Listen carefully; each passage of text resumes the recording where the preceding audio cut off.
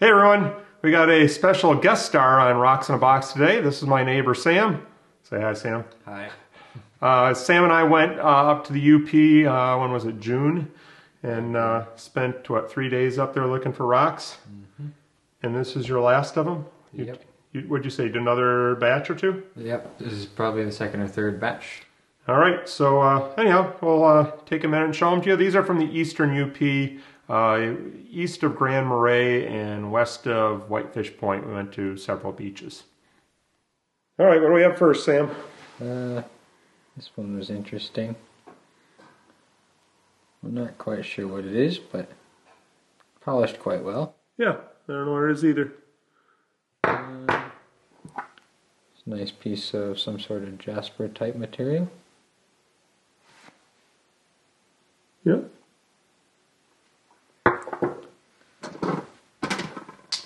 Couple more pieces of jasper. I always like the jasper. That one's got little bits of metal. Yeah, little metallic flakes in it. It's a piece of magnetite. Magnet sticks to it.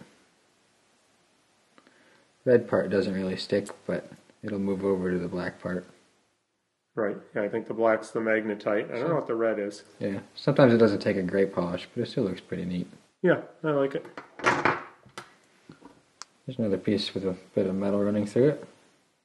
That's really cool.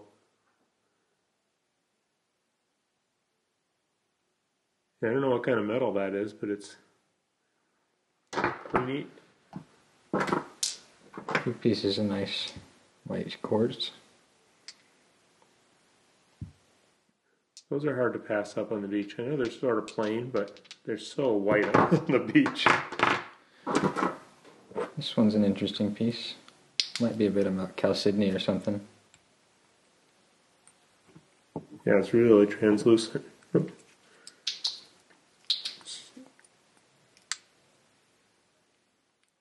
I don't know what the little black bits are in there, but it makes it a lot more interesting. A nice piece of chert. That might be my favorite rock in the whole batch. Couple pieces of epidote. I think I'd call this one unikite because of the red in here. Yeah, it's got some feldspar. And some real unikite. It's a nice piece too. Polished pretty well. The red parts didn't really undercut. Yeah, unikite usually does pretty well, but if something's going to undercut, it's going to be the red. There's a cool one. There were little bits of crystal in there. I don't know what that one is either. These ones I think are some sort of fossilized something.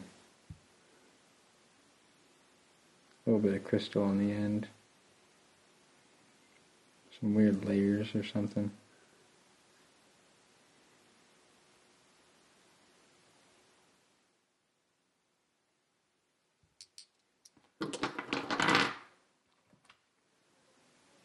Figured that was a weird looking mineral. A little bit of blue quartzy stuff with some black little crystal-y type things. Here's an example of how jasper sometimes doesn't turn out. Really bad undercutting on that one. Yeah, I don't know what causes that, because one piece will turn out just beautiful, like you already shown, and then some of them do that. Okay. It's kind of neat. Kind of a conglomerate almost. Mm-hmm. Kind of grayish quartz. That looks like that right there. That looks like that limonite you see on agates sometimes. That same color. Yeah. I don't know if that's what it is or not, but the color's very similar.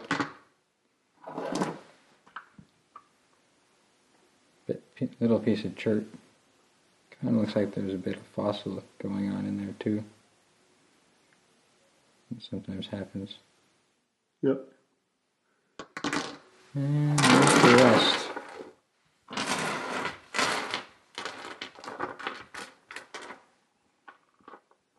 Nice batch.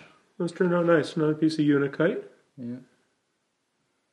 That one's neat. Yep, little piece of banded shirt there. And there. Got some tiny ones. You pick up those things that I can't even see on the beach, and you're picking them up and going, ooh, look, chert. All right. Well, thanks for watching, everybody, and we'll see you next time.